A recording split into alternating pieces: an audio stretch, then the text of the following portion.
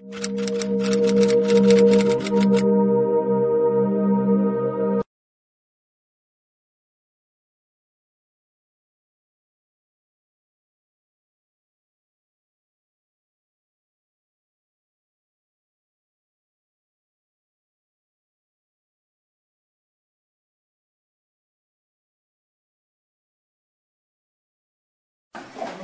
are here with Mr. John Pucker, which is the director of the Pucker Gallery in Boston, and we are speaking about an artist which is called Samuel Bach. What can you tell us about him?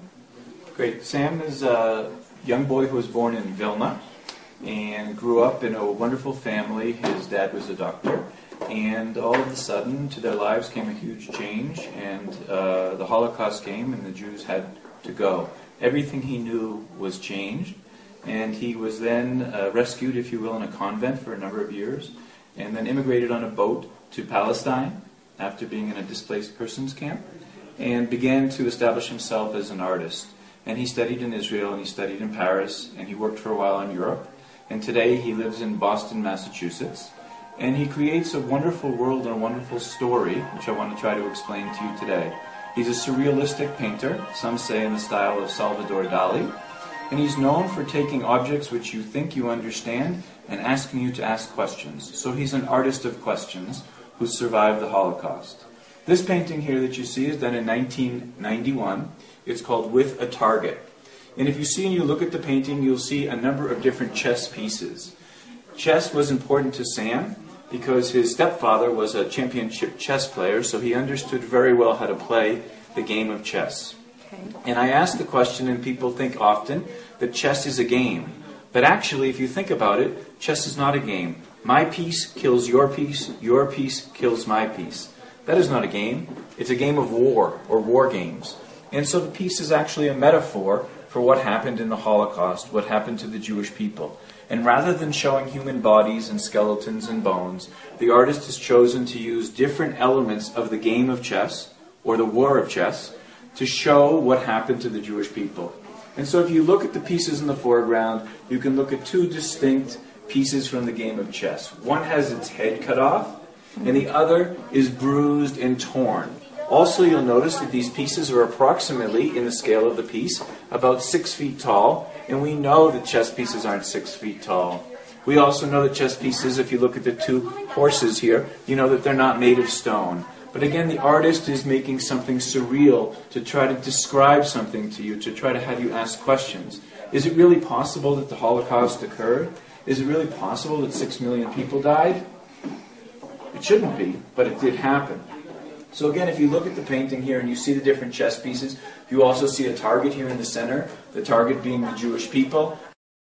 You see straight up ahead the Jewish star, the yellow star of David, which all the Jews were made to wear, and underneath that the Ten Commandments, okay, the shape of the Ten Commandments in blue. And so what is God's role in the Holocaust? Where was God? Also in the foreground you can see a pair of dice here, numbers on those dice in this case, or the large hole on the side of the dice. You'll see those pock marks are actually bullet holes. Those are not the regular things you'd see on a game of dice. This is a game of war in which the Jewish people were confronted.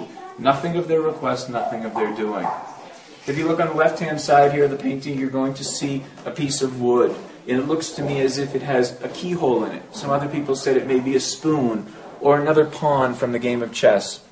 But in actuality, I think it is a keyhole. I think it's the keyhole where all the keys were taken away from the Jewish people symbolically, that they couldn't go back to their homes. They were no longer human beings. They no longer had anywhere to go, and it's blocked off. And that's the artist remembering that feeling. Also here we see beautifully draped fabrics around this poor item with its head cut off, or beautiful fabric here on the side. And these may be remembrances for the artist of his blanket that was taken away when he was a small boy and forced to leave home. Without his blanket, without his teddy bear, without his security, his mother was taken out to the forest and shot with his grandparents in the Ponare forest. He was able to get out with his mother and to begin to build a new life. On the top corner here in the center, you can also see a very large easel sticking up to the heavens. That's a representation of where the artist would go forward and become a painter and paint the story of the Holocaust for others to see and understand what happened. On the far right-hand side of the painting, you can see a target with some arrows in it. Those arrows being shot into the heart of the Jewish people. But as you see, they don't all penetrate the center circle. The Jewish people continued. They couldn't be knocked down. If you look more closely at the back of that, you'll notice that that is actually made of stone. It's not a normal bow and arrow where you would try to shoot that arrow into the soft cushioning. It went into stone, and you know that an arrow can't penetrate stone. So again, it's a juxtaposition, a question. How can an arrow go into stone? It can't. How could someone have killed 6 million people, 1 million children? Did that really happen? Yes, it did happen. How did we let it happen? Create questions for the viewer. Take his past history, bring it into today's world, and make it relevant to you, so that you begin to look at the painting and engage these questions, these realities. Is it really a chess game? Is it really a game of war? Is it really a Jewish star? Is it just a yellow star? Is it really a soft piece of fabric? Is it a boy's little blanket, a childhood, an innocence taken away? These are questions that he wants the viewer to begin to engage and have conversations around and bring into their own life today. Why do we still have genocide in the world today? Why do we have the issues in Darfur that we have? This is not right. Why do we have hatred in our own communities? Here in Mexico City, why will one gang member kill another? Why will one drug lord kill another? We need to be focused together as a people, not to let this happen again, and to figure out as a society how to live together in the 21st century. Now, John, are you Jewish? I am Jewish, yes. Okay, and how did you meet Samuel? My father owns and my mother owns an art gallery in Boston, which we've had since 1967, and they've been showing Samuel Bach's work since approximately 1970 in our gallery. And today we represent the work around the world. We're doing a number of exhibitions with museums and Holocaust museums and centers to try to get the public to understand the issues of the Holocaust, the issues of today, and how it resonates in everyone's own community and in your own life. And I heard that maybe this artist will present his painting in Mexico. How is what is this project about? We're working now to start to lay the foundation to work with the Museum Holocaust Intolerance here in Mexico City, which is a beautiful world-class museum, which you should be so proud of. I travel all around the world on behalf of Mr. Bach and the gallery, and it's an extraordinary museum. And our hope is to one day to put together a show of approximately 60 original works of art from different bodies of work since 1930, when he started out as a boy, through to today, to try to explain the story and to get together this in Mexico City as one of the finest cities in the world. And what is the story of Samuel Bach? Where does he live now? And Sam lives in Weston, Massachusetts today, which is right outside of Boston, with his wife. He spends approximately 12 hours a day painting every day. He's incredibly prolific. He believes that it's his responsibility to paint the story, a painter in words, to give people the story of the Holocaust and to give them something to help the world, a tikkun olam, try to make the world a better place. And he views that it's his responsibility and his job to help communicate that through his paintings. How does he manage to live? How does he support himself? Does he support himself with his painting? Yes, 100%. Sam does very well. He works very hard.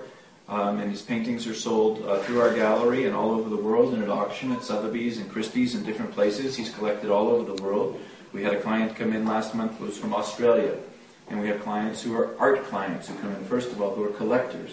Second of all, we have people who come in who want to understand and have something from the Holocaust.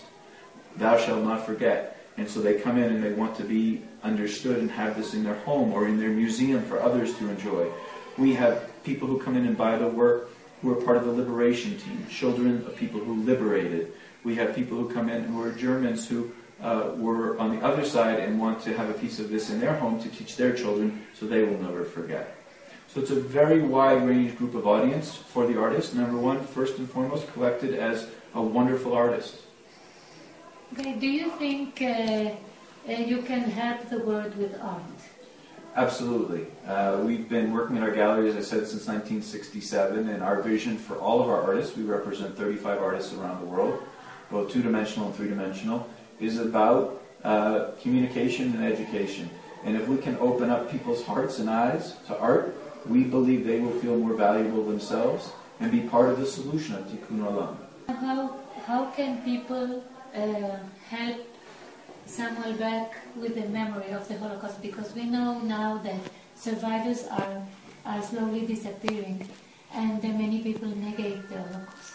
So how can anyone who is interested with helping Samuel back and helping you, how can they communicate to you and how to be able to participate in that work of yours?